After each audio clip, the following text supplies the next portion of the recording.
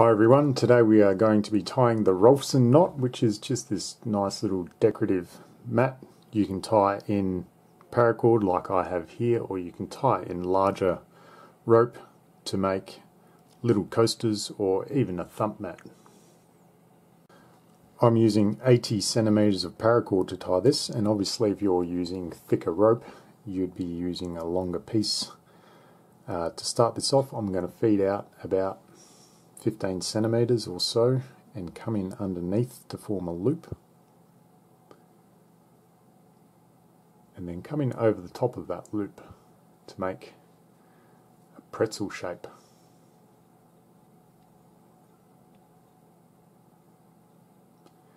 Now I'm going to be working with this longer end here. I'm going to start by taking that over to the left and over this short tail down here, and I'm going to start weaving through these loops here, starting with that left hand lobe. I want to come up through that lobe,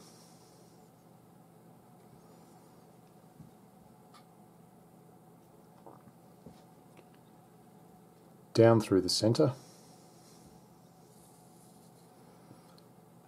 and then up through this bottom right hand lobe.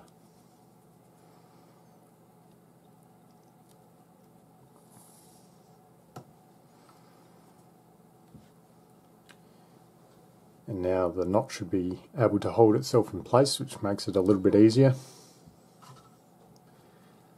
Just want to finish off by following this lead here. So I'm going to come in up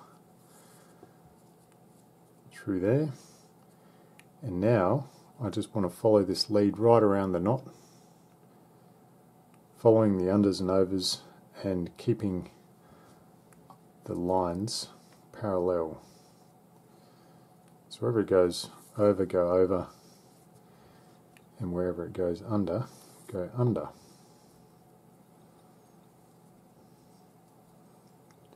So I'm going to follow this all the way around, and then I'll come back.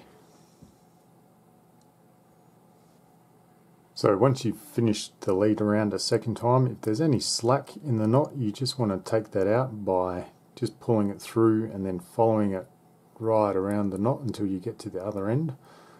I tied mine kind of tight initially, so there's not really any slack to pull out here.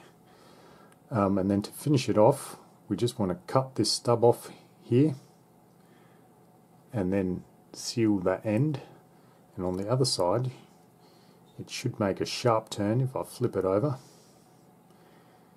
it'll make a sharp turn here, and then I just want to cut that off at this point here, seal the end, and then I can glue these two into place.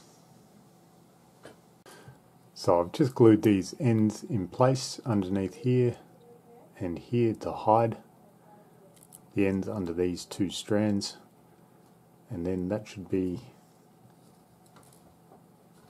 the finished mat.